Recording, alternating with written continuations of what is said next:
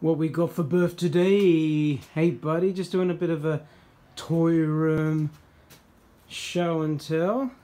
As you can see, I've converted part of my garage into my little toy place, op shopping and thrift pickup shop. Most of these are picked up at my local op shops. Most are picked up through the Salvation Army, through, just trying to think who else. We have quite a number of them here. The only thing I am starting to find is the prices are starting to go insane. But I'll give you a little bit of a look through.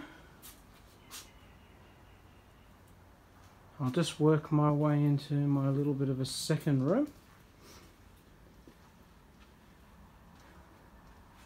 Little bit of Simpsons, little bit of vintage phones, little bit of some thrift store pickup today, 1990s sealed, probably flip it. Got one of my favourites, a little Yogi Bear and Boo Boo. I think they were a movie limited edition when the movie came out. Got some more Flintstone Kids, Star Wars. Got some M&Ms. Flintstones are probably my absolute favourite. Don't mind the old M&Ms, but I collect anything 90s Flintstones. There's that Sesame Street house I was talking about. I was amazed when you picked it up, and then yeah, all of a sudden I had it as well. Got some old vintage Ghostbusters sealed. Bit of Mystery Machines. And a little Elmo collection. Some more Star Wars, some Turtles. More Turtles.